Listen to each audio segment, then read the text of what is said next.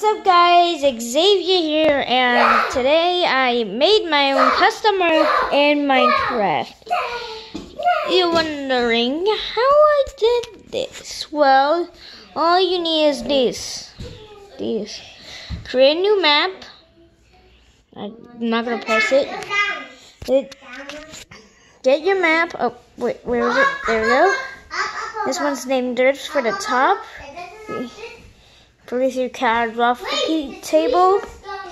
Tap on it, and you will see this plus this. All you need is your map that you customize.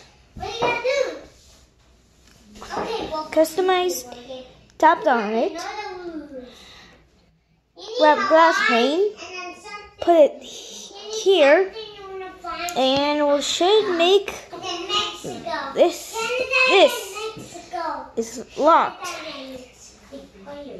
and that's how you can make your own